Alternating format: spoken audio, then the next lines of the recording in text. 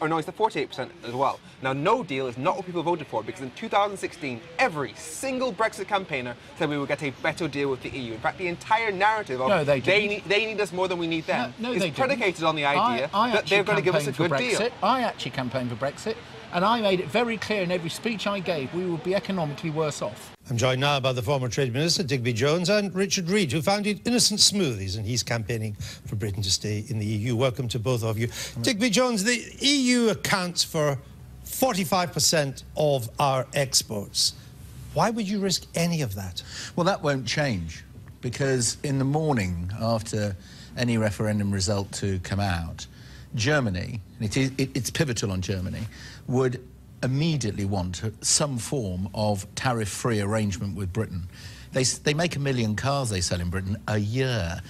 75–80% of all the trains you get on every day in this country are built in Dusseldorf. You know, sure, you're assuming that, though. We don't know for sure. No, we don't. No, absolutely right. And what is more, the moment Germany did it, the others would follow, and we would enjoy that as well.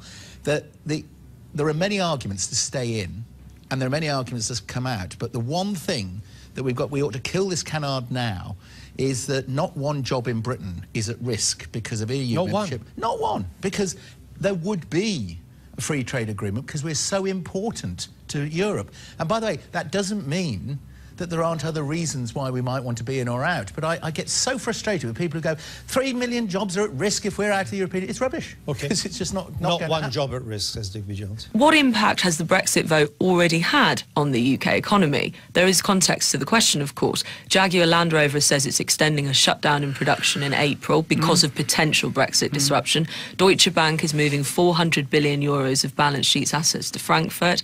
2 insurance giants are moving to the European Union. AIG is moving to Luxembourg, Chubb's moving to France. They say explicitly because of Brexit. Panasonic and Sony are moving their headquarters to Amsterdam because of Brexit. I can actually go on, of course but you take the point.